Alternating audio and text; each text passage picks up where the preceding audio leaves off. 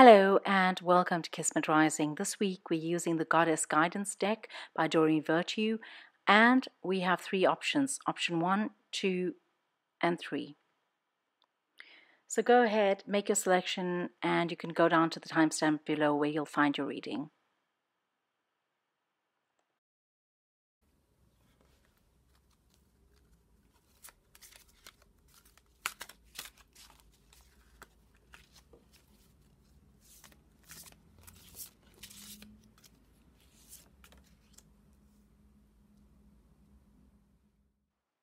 So we have Hatha, and the caption reads, "Allow yourself to receive. This will increase your intuition, energy, and ability to give to others." The card is the card of receptivity. So this is a card which says that if you are in a challenging situation and you're being offered help, receive that help. And go out with the mindset of being open to receiving help. Because when you are open to receiving help, then you will attract more help. If you are in a space where you're feeling quite independent and you feel like you don't need the help of anyone, perhaps you don't need the help of anyone because you really don't need the help of anyone, or perhaps you don't need the help of anyone because you're feeling like you have a point to prove, or you're feeling like you need to show yourself that you need to be independent, then this is not necessarily an energy of receptivity. It's simply being receptive to your own powers. But this card is talking about opening your energy, opening your field to receive from others, to be able to accept what is given to you with gratitude, and to be able to assume that we are one with one another, and therefore when we receive, we are also giving and receiving balances the cycle for us. So the other meaning of this card is to accept what is coming your way. If you're experiencing challenges or any obstacles that are on your path at this moment, simply to accept that and to approach it in a Zen-like fashion. Because what's going to happen thereafter is that you're going to be able to find that solutions present themselves with ease. So this card also talks about reducing your stress levels and not doing too many things at once, slowing down in order to receive. And when you do that, then you are looking after yourself. And if you're looking after yourself, then you're able to receive better. And when you're able to receive better, you're able to give more. And once you're able to give more, then your cycle is complete and you feel well within yourself. If you're only giving or you're only receiving, you're not in balance, and therefore you're not able to really appreciate the magic of the universe, the gifts of life. And so this card is also asking you to bring yourself back into the balance of receiving as well as giving. The sense I'm getting from this card is that one needs to surrender to what one is undergoing at this moment. So if that entails difficulties or stress or any kind of problems, any obstacles at all, one needs to surrender to that. In the same vein, one needs to surrender to the joy that one feels, or the wellness that one feels, the calm that one experiences. One needs simply to surrender to that moment. And the act of receiving actually entails a surrendering of being, simply being in a state in order to receive, not fighting, not giving, not engaging, but simply being. This card is also promising that your energy will increase and your intuition will increase as you receive. So the idea of this boils down to the fact that when you're receiving, you're in a state of observance. You're not busy acting. You are simply surrendering and observing. And as you observe, you learn a lot more and you understand a lot more. And this is actually what's going to give you the knowledge that you need at this moment. So go with that and remember that as you go along in this time.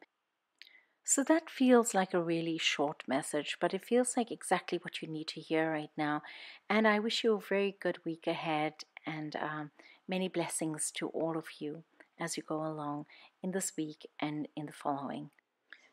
So for those of you who've chosen the second deck of cards, which is this one here, we're asking, what is it that we need to know as we go along in this week?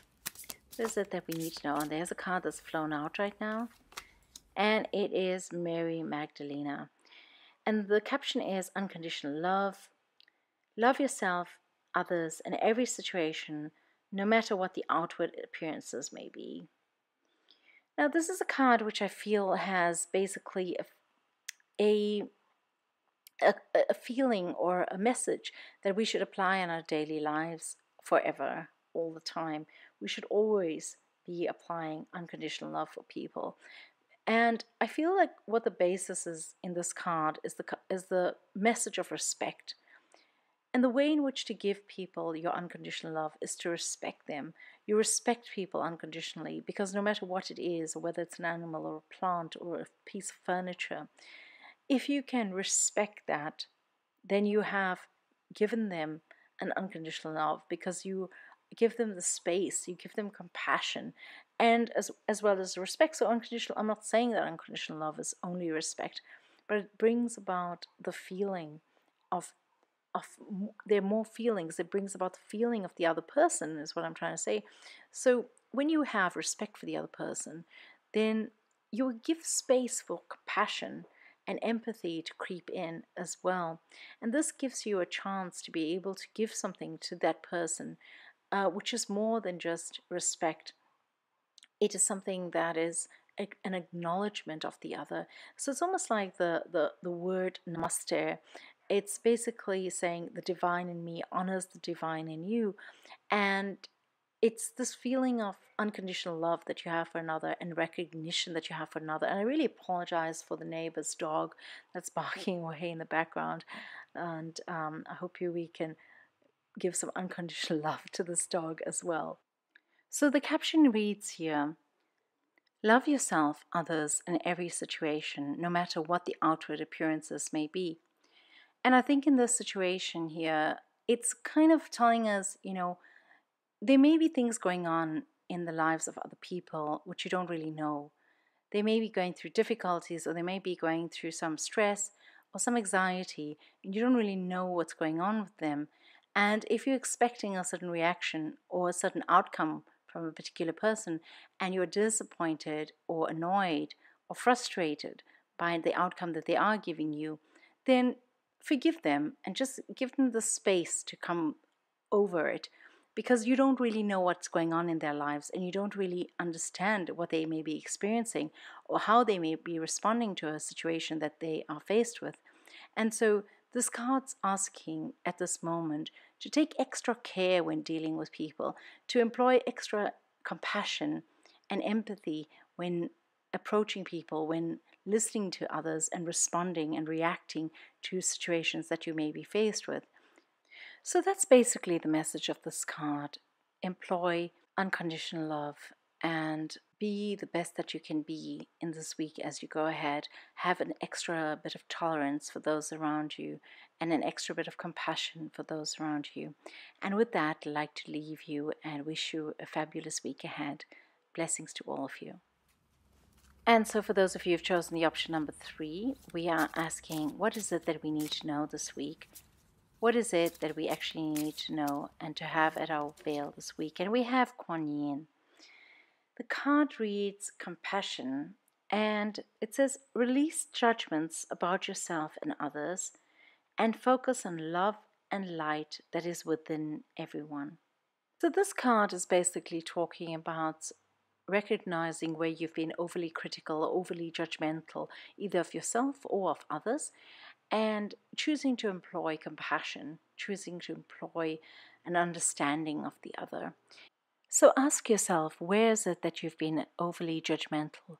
Or where is it that you've been overly critical? Where is it that you've been forming resentments as a result of things not actually going your way, or of things being upside down in your life or awry in your life, things not really working out the way you've wanted them to?